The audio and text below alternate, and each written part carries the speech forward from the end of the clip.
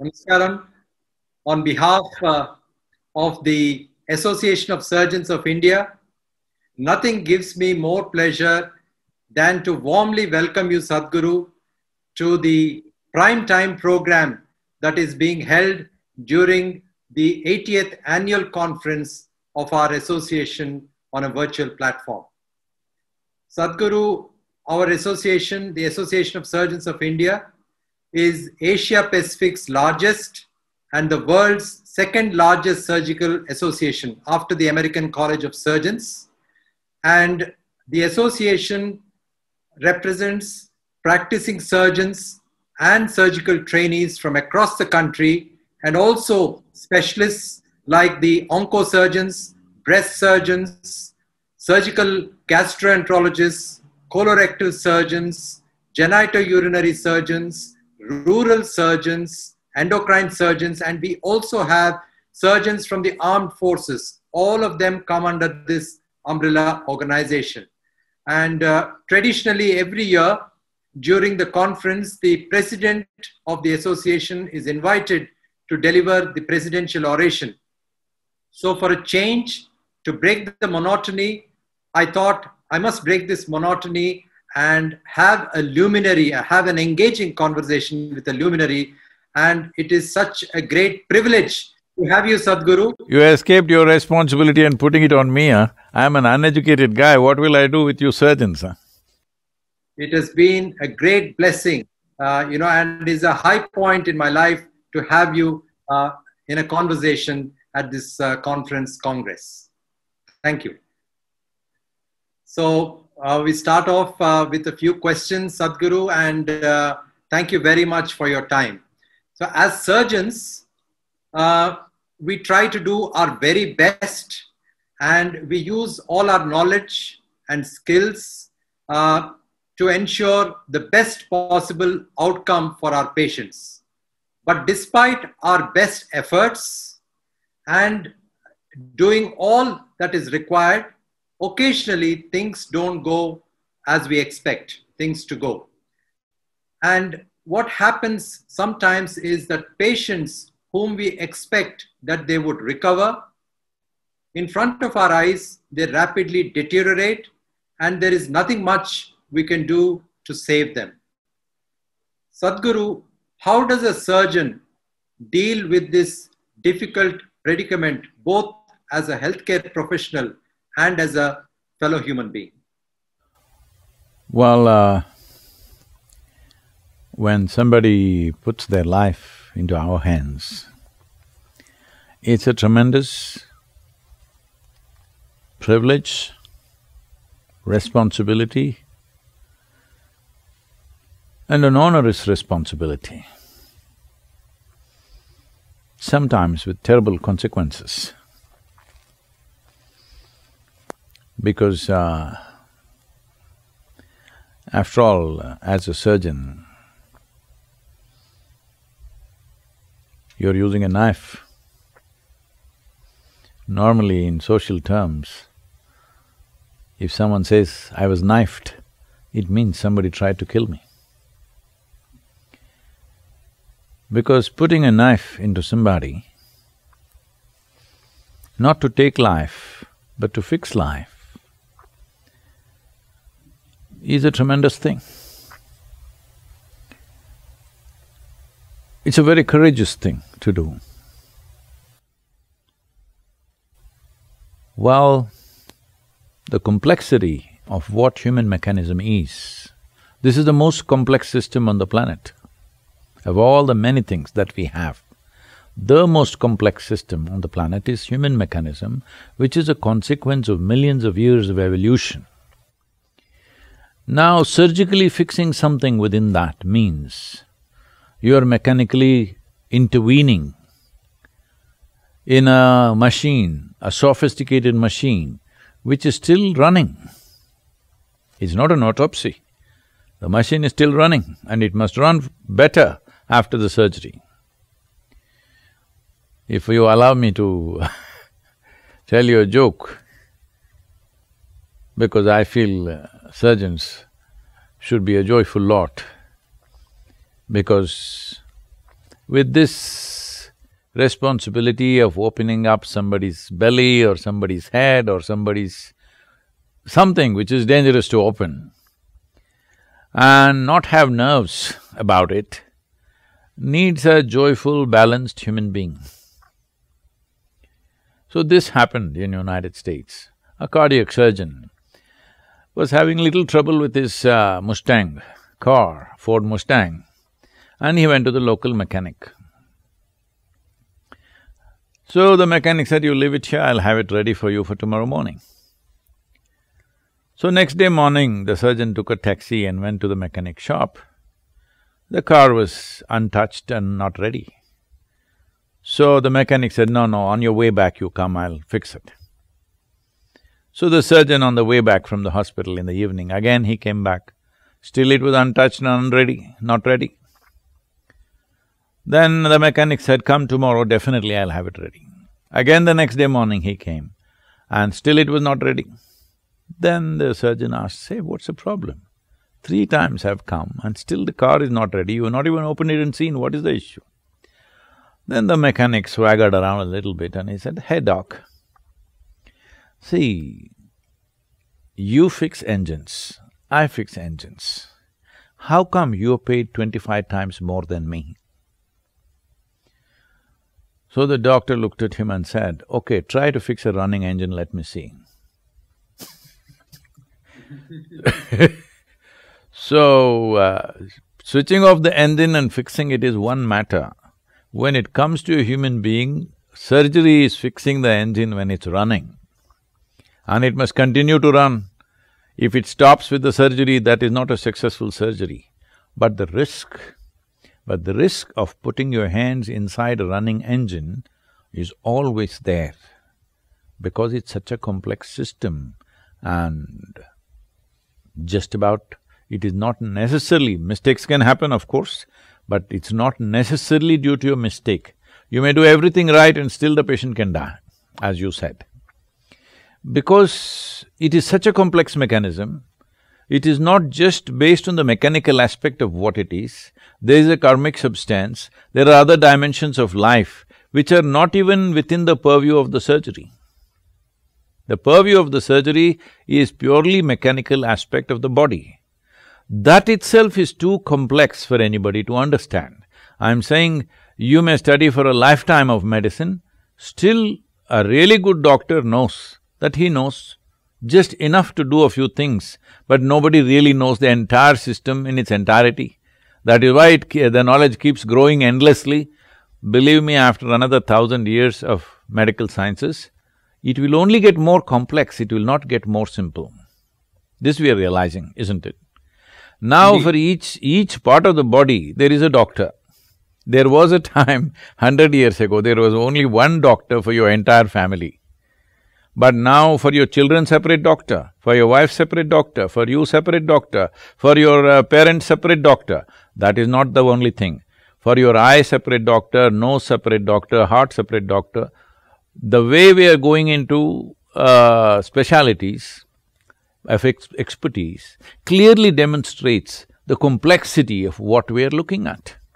And another 1,000 years, if you look at it with the same intensity as 20th and 21st century has, believe me, you will still have surprises, you will still have things that you do not know, still many things will not be in your purview. Even if you… so if you go like this, to do a surgery upon a person or to treat a person, you will need 100 different doctors for different parts of the body. We are getting there because of specialization, which will create so much complexity in the knowledge that we have that to analyze and get to a solution will become difficult. Already it is becoming like that. So, I am not saying this with any negative context to medical science. All I am saying is, you are dealing with something that complex and you are trying to fix it with whatever knowledge we have today, all right?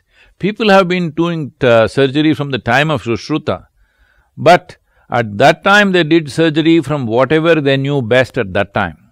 Today we are doing surgery from whatever we know best at this time. 100 years later, our surgeries may be very, very different. Our surgery capability, what it was 25 years ago, what it is today, is unimaginable. but still it is very limited, because that is the nature of creation. It is so absolutely complex and sophisticated.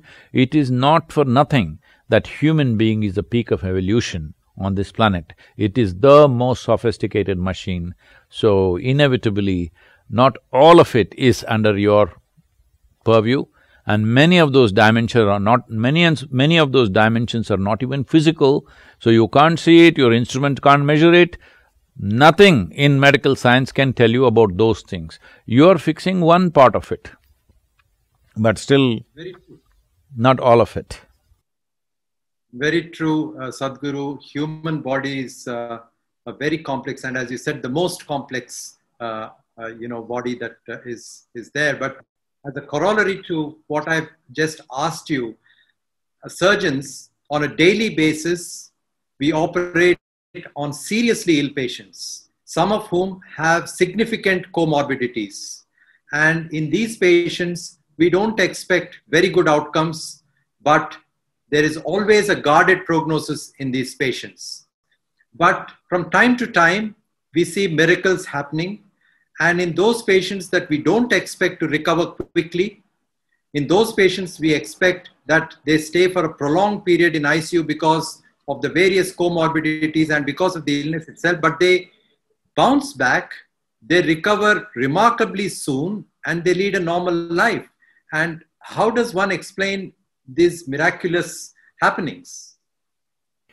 See, for a patient or for his relatives and loved ones, that they thought he's going to die, but the patient came for a surgery, post-surgery he recovers, in a month's time he's back to normal. That is a miraculous experience for them, and it's great that they see it that way. But a surgeon should never think his surgery is a miracle. He must always be in awe of the miracle of the human body. You're doing a mechanical job, you know what you're doing. But if you think you're performing a miracle, then there'll be a disaster. Patient thinks it's a miracle, that's good for him to see it that way. But you should never think that you are performing a miracle, because that will lead to a disastrous process. There will be no medical science left, something else will happen. So the miracle is the way creation is, how it is capable of doing things. We are making a small intervention. It's our privilege that life has allowed us.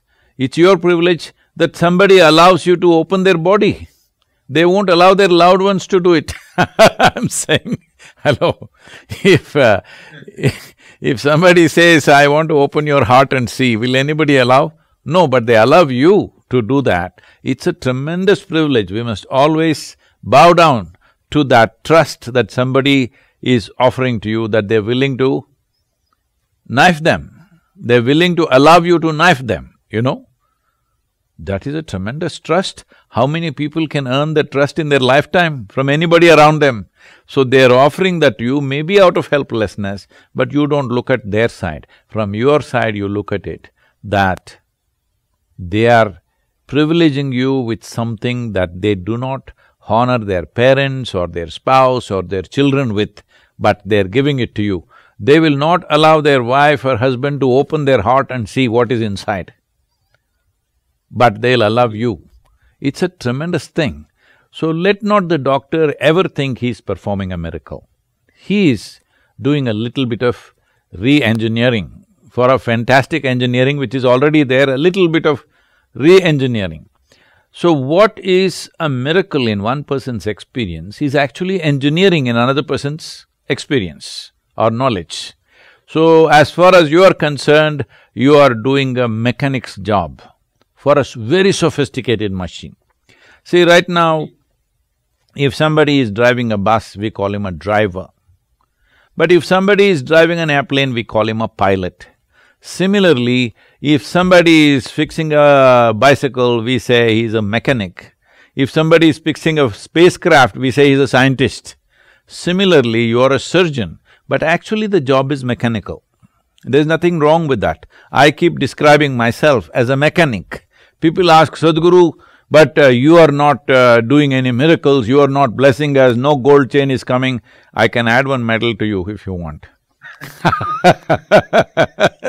Sadhguru, actually, I think you misunderstood my comment that I don't think that we are doing a miracle. No, no, I did not… No, I got the question, but I'm just saying, not just for you. A doctor, the one who performs it, should never think it's a miracle. He should look at it as mechanics. Another person experiences a miracle, that's fantastic, you know. That is the privilege you have, I'm saying. Though you are only exercising what you have studied and understood, somebody else thinks it's a miracle. The same with me. Everybody thinks I'm causing miracles. I clearly know, I'm only exercising the knowledge and knowing that I have. What I perceive is what I am doing. Similarly, what you perceive about the human body is what you are doing. You are not doing a miracle, but how fantastic it is, somebody thinks you are conducting a miracle. Isn't it fantastic? Such a privilege. I'm saying never ever complain about that privilege. It's a tremendous privilege, but at the same time it comes with the responsibility that sometimes the miracle that they expect does not happen. You may know mechanically that this is not going to work, but you may give it a try hoping something will happen. But when the miracle doesn't happen to their end, they are very deeply disappointed because somebody is dead or somebody does not recover or whatever happens as a consequence. So this is a transaction where two different parties are looking at it differently. One is expecting a miracle, another is trying to exercise his knowledge. So it's a very tender kind of relationship. A very big responsibility as a surgeon. So, one of the major limitations, Sadhguru, in a surgeon's life is to lead a balanced life. A surgeon cannot work from 9 to 5. Many times the operating goes on very late and we start very early as well. And it's all the time work, work, work, leave early in the morning, and sometimes many of us come back very late. And this creates a lot of tension at home. The family is not happy, and the kind of environment, a happy environment which should be at home once you come back, sometimes is missing. So how does one strike a balance and yet lead a peaceful, content and happy life? So essentially you are saying too many surgeries but not enough surgeons in the world. So one thing is, we must definitely strive to increase the number of surgeons because a stressed surgeon is a dangerous man, okay? You don't want to go under his knife when he is in a certain level of stress or distress about his own condition or his family or whatever other situations that he goes through in his life should not get transmitted through his knife, because it's possible. Because a sports person goes out there after a lifetime of practice, but if he's little stressed about some situation, he becomes a total failure. Let's say a cricketer goes out there to bat, but he has some personal stress today, you will see he will just do something which doesn't work, because in a way he's trying to use it bat like a scalpel, all right, for his profession. So, but there it is just out, here somebody else gets out, which is not a good thing. So it's extremely important. I would say definitely the number of surgeons should go up, but more than that, the number of surgeries that we are doing in the world must go down. This will only go down if we create a culture of health. We are not focusing on creating culture of health, we are only talking about healthcare, as if somebody else can deliver health to us. Somebody else delivering health to us is not a good idea. Health must happen from within us. Beyond that, certain things will come to us. For that, a doctor is needed. Beyond that, a doctor cannot fix it. Then a surgeon should come in. Right now, I feel too much surgery is happening. I'm sorry, I know people are not going to like this, but I'm saying I feel there is too much mechanical intervention with human body, which could be significantly brought down, if not largely. It could be brought down to a certain level where only beyond a certain level surgery is needed. But first of all, why does a human being get to that level? He lives wantonly, irresponsibly, he doesn't know what to eat, what not to eat, how to sleep, how to get up, nothing he knows. Nobody has taught him what he should eat. Even today, After millions of years of living on this planet, still we don't know what to eat. Every other creature has figured out what to eat, what not to eat for their well-being. Human beings, the most intelligent, are still debating what is the best food to eat. They have not figured it out. So, if we settle certain things, if a society is largely healthful because of their own innate efforts, every human being, individual human beings are committed to their health and they stay healthy, the number of surgeries will come down and surgeons can go home on time and everything will be wonderful, okay? Maybe it is not commercially a good idea, but I'm saying we need to invest in other ways. Right now, what I'm seeing is in Hyderabad city, I see advertisements, come and have your surgery done here. Never before I've seen an advertisement for surgery. How is this? Surgery is something you go through when everything else has failed. That's how I understand medicine. I hope I'm right. Very true, Sadhguru. You'll be very pleased to know that I come home at 5 o'clock in the evening.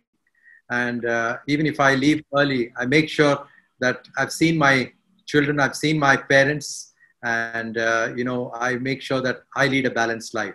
Thanks to Isha Foundation and thanks to Inner Engineering.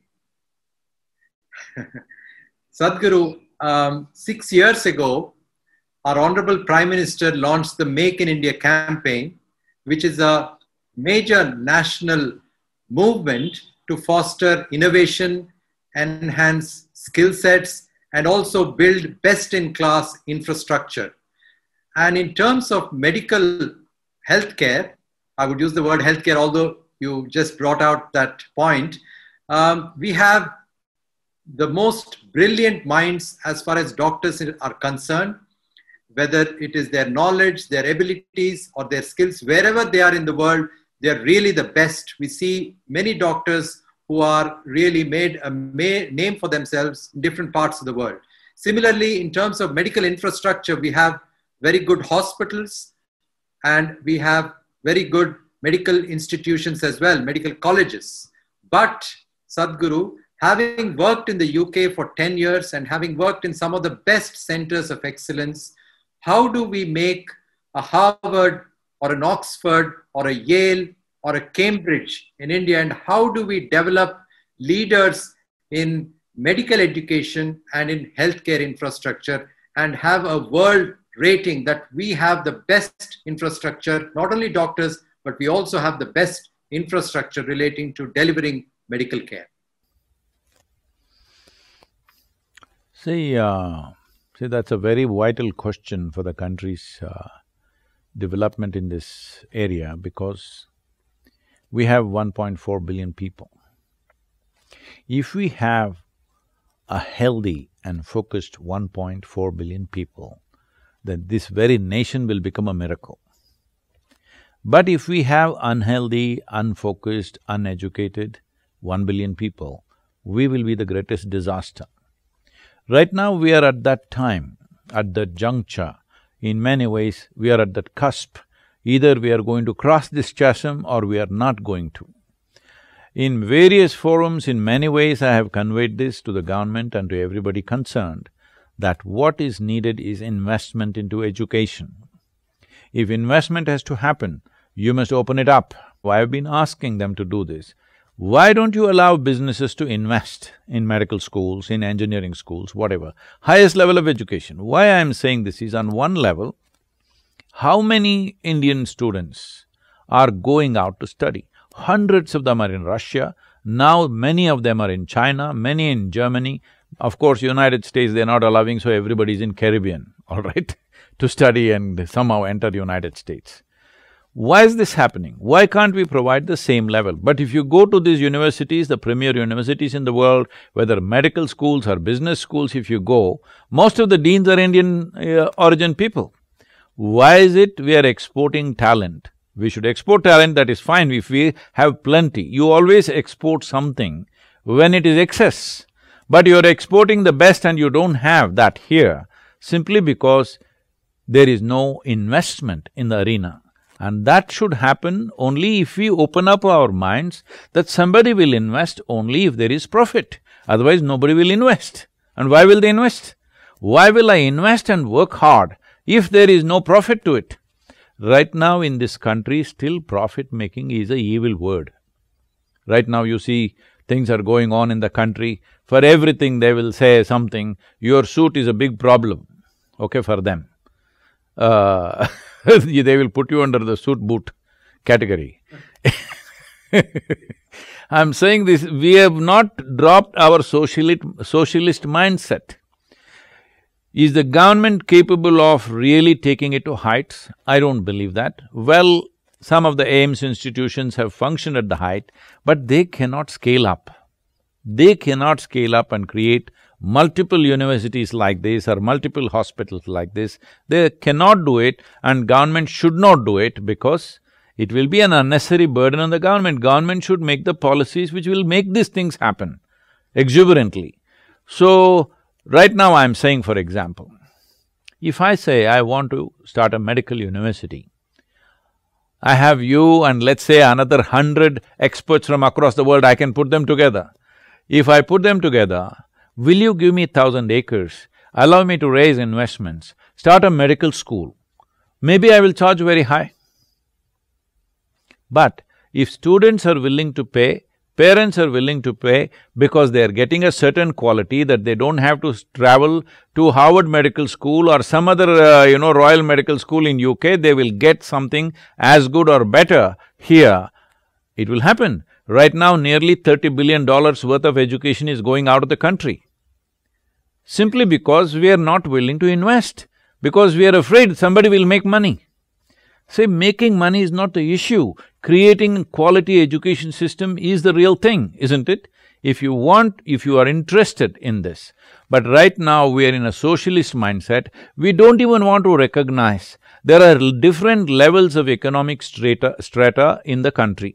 At least 5 basic levels of economic strata. The poorest who just want to come out of that level, well, maybe for them you have opened up IITs, I'm sorry, not IITs, what do you call them? ITIs, small diploma courses, this, that, because you want to provide livelihood. There's another middle class which is everybody in that middle class is aspiring to be a doctor or an engineer. There's an higher middle class which is thinking of business and stuff like that. There are rich people who are thinking of something else in the form of education. So the many layers of India, you have to recognize that. You cannot say all of us go to ITI and become a diploma in mechanical engineering. It's not going to work. They will go to some other country and study, naturally. So I'm saying this can be only done if you relax the policy for private players to look at the needs of a given society and do that. I've gone to the extent of telling the authorities, why are you trying to manage education? Even school, I'm saying, why are you prescribing a certain curriculum and stuff? Why? Why are the bureaucrats doing this? Just leave it to me. I will run a school, I will charge 10 times what anybody else is charging. I will teach whatever nonsense I want to teach. Children are happy, parents are happy. What is your problem, I'm asking? What is your problem? When did it occur to you that a bureaucrat cares more about my child than myself? How did this idea come into your head? So, no, they will exploit. What will they exploit? You think parents are not able to figure out if their children are being exploited? If I teach nothing, will they just pay money and send their children to me? Will they do that? Only if some productivity is there, they are happy with what's happening with their children, then only they will pay, isn't it? So, just because, see, market force is always the best force to regulate things. Yes, there will be a period of time when an outburst of things will happen, but it will naturally settle down. What will make it settle down is quality.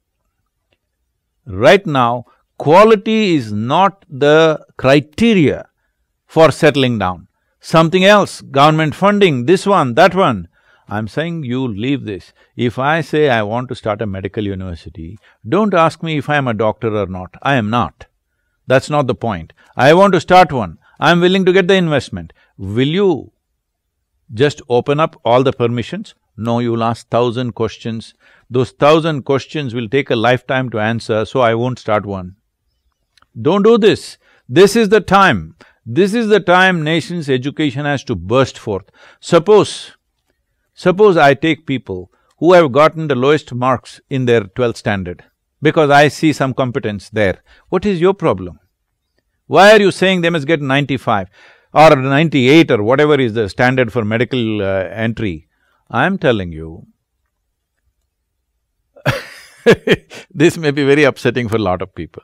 I'm telling you, a lot of people who get 35, 40 in their examinations are far more brilliant than those people who get 95, 100. It's a fact. But you will reject them because you don't want efficient doctors. You want somebody who's got zeros in his mark sheet. This is a ridiculous way of selection. No, we got NEET exam. What is NEET exam? It's again like general knowledge kind of exam. It is not really testing anybody's competence. If I set up a medical university, I will set up a completely different level of aptitude test whether you can be a surgeon or not. Just because you got 98, this doesn't mean your hands are good. Hello? Absolutely. Isn't it? You got 98. Does it mean to say that you have the steadiest hands and the sharpest focus in your life? Definitely not. You're just a memory machine. Absolutely. Totally agree with you, Sadhguru. Actually, investment in education has not happened the way it should have happened. I'm just moving on to, whether traditional medicine and modern medicine can coexist, because I deal with treating breast cancer patients on a daily basis, and I get patients who have already commenced alternative treatment before coming to me. And they are very fearful to even express that they are on those kind of treatments. And I'm not against them using alternative treatment. I sit them down, I counsel them, I explain what they have, and I say that as long as you're able to take the allopathic treatment based on the multidisciplinary protocols, I have absolutely no issues in your continuing the alternative treatment.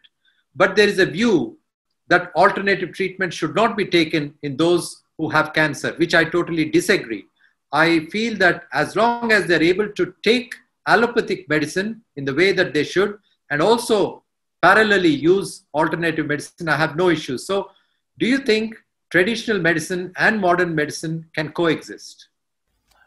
See, essentially what you're asking is, whatever knowledge and insights we have gleaned out of thousands of years of experience of life upon this planet, should we keep it simply because a new force has come into play?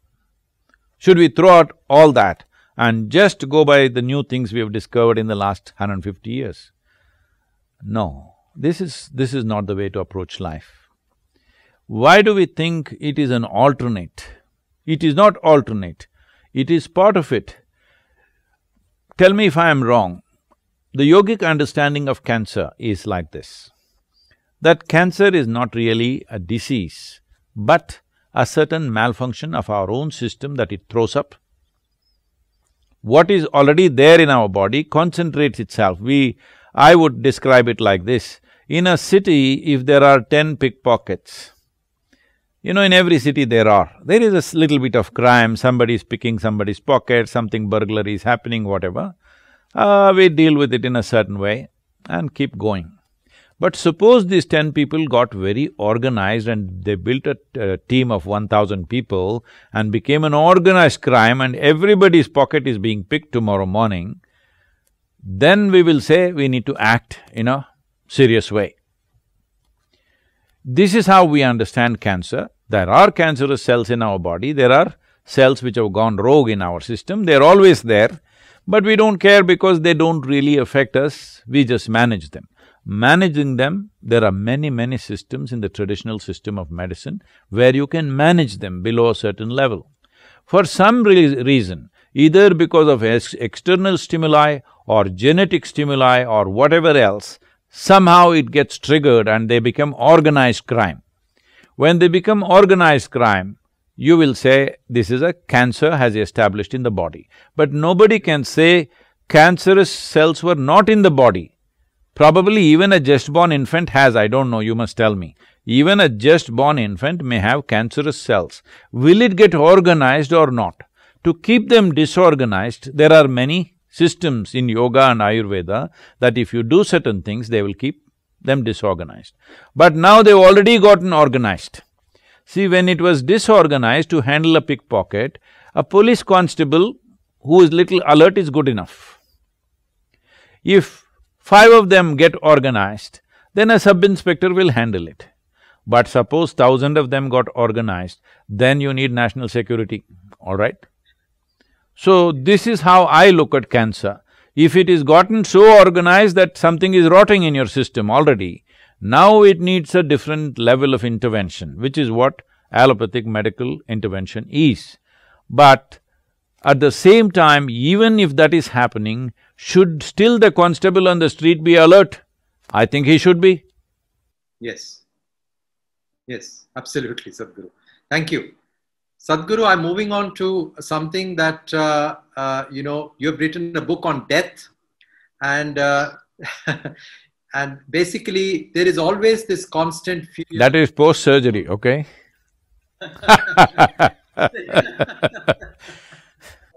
There is always a fear amongst many people about the risk of dying.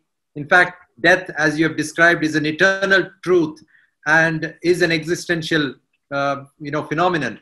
So, what are your views, and how do we face death? Let me tell you a story. There was a Jewish surgeon. He's an acclaimed surgeon, doing very well. But his father got some serious surgeries needed for him, for his own father. So he felt very nervous operating upon his own father. And he asked one of his colleagues, who is also good, to do the surgery upon his father. When his father came to know, he insisted, no, you must do the surgery. So he tried to tell him, Father, I can do the surgery, but I'm little nervous doing surgery upon you. Father insisted, no, you must do it. He said, why? My friend is good, he will do it. That is not the point. I want you to know, in case the surgery fails and I die, your mother will come and live with you and your wife. You better know that.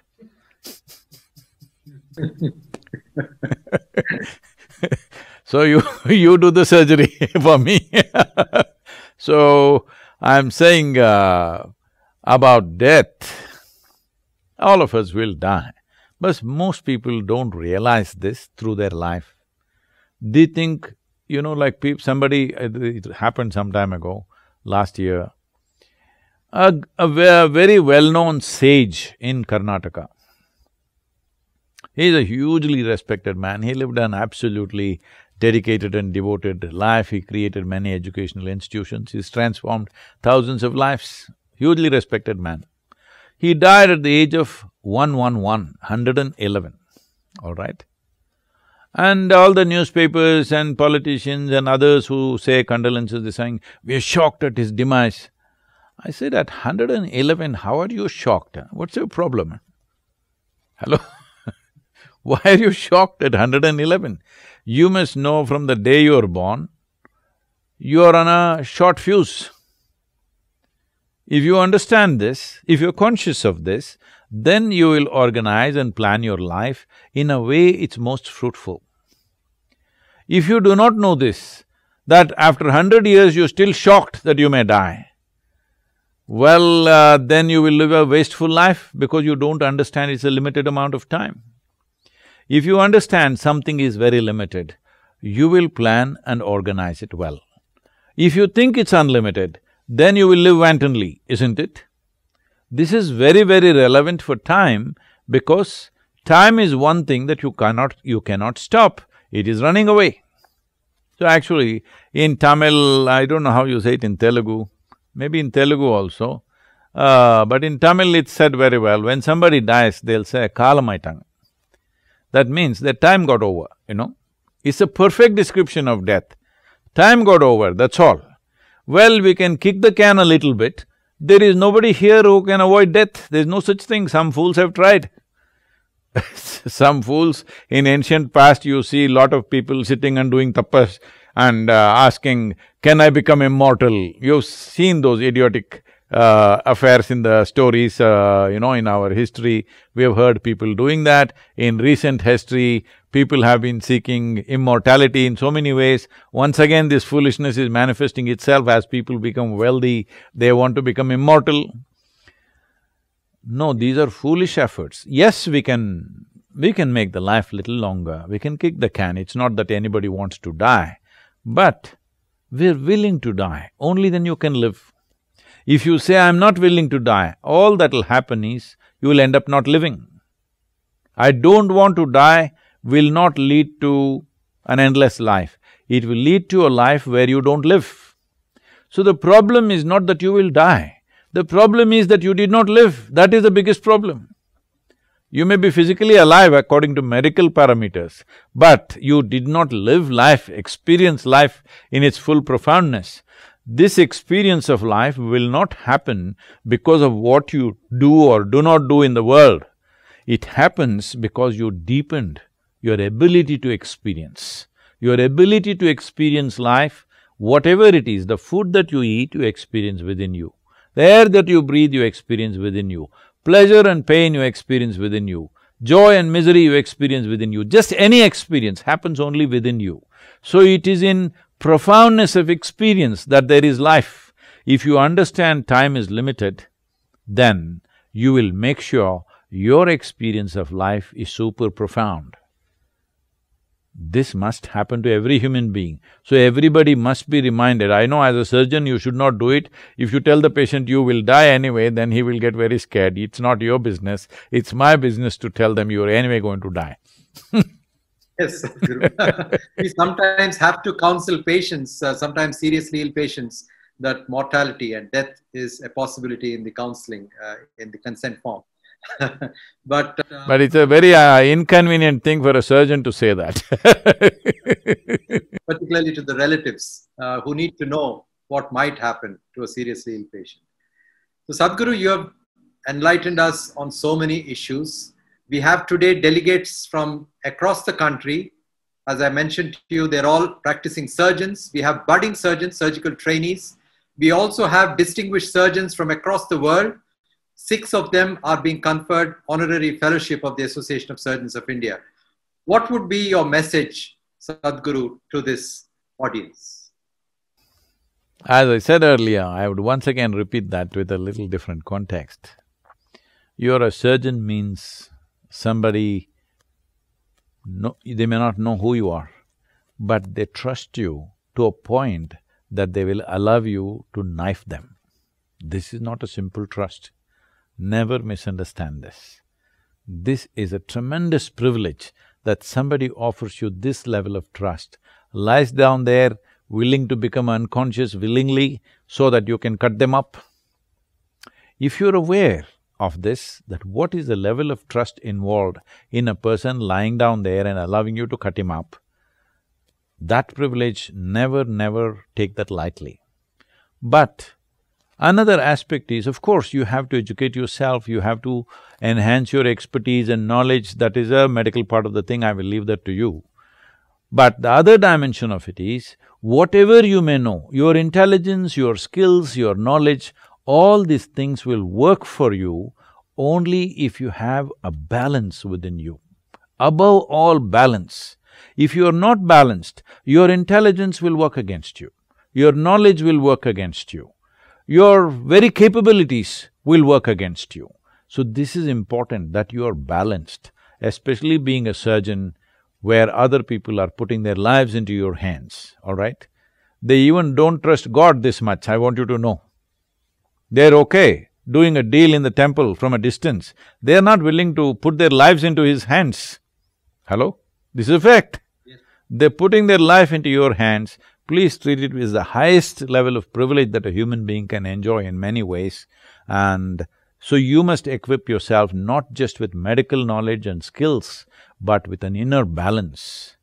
For all the surgeons, if you wish, we will offer this in engineering online. You can see how to reach them, and then we can also initiate them into the process, which will bring a certain level of steadiness and balance within you, for which there is no substitute in life. Either to live your personal life well or to execute your professional life well. For both these things, you need an absolute sense of balance within you. Namaskaram and thank you very much. Namaskaram, Sadhguru. In fact, I'd like to highlight the point about inner engineering that you said.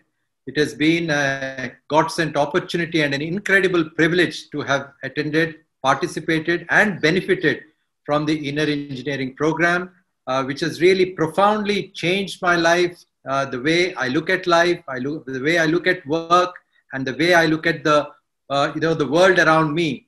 And prior to doing this program, I would be very stressed out, even for small things, and I would get tired very easily, and I would not have my focus for too long. So after attending this program, first of all, I become very joyous, I become more relaxed, I become more focused, I get less tired, and I don't take life seriously at all now. And I feel that I have had so many benefits. My family has seen that happening. And if I can benefit, I'm sure many of my colleagues can certainly benefit from this. And I would strongly and happily encourage them to take this inner engineering program. And thanks to you and to Isha Foundation, I think since the beginning of the pandemic, this has been offered free of cost to the healthcare professionals.